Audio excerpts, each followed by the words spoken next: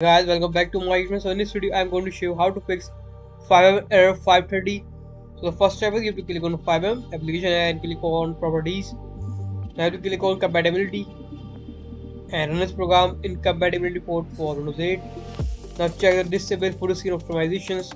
Now check on the run this program as an administrator and click on OK. So this was the first step. Now I will show you the second step. Now you have to click on run and you type %app data percentage and click on OK. So now you have to click on app data and click on local. Here to find FiveM. So here it is. Now again you have to click on FiveM application data. You have to click on data and clear all our data in here. So click on delete.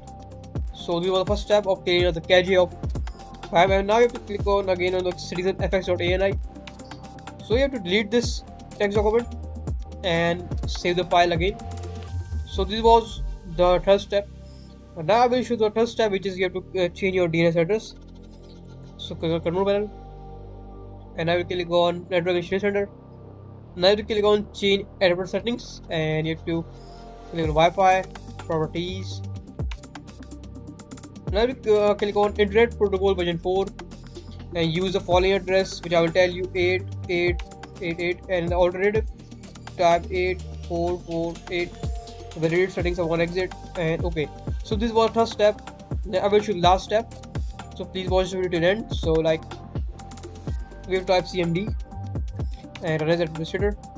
This is the last step. You have to give cmd 3 commands, which is ipconfig //dns. Second one ipconfig /renew. Now the last command is ipconfig /release. After all these steps, this error doesn't solve, so please reinstall FiveM and contact support. So thanks for watching. See you in the next video. Bye.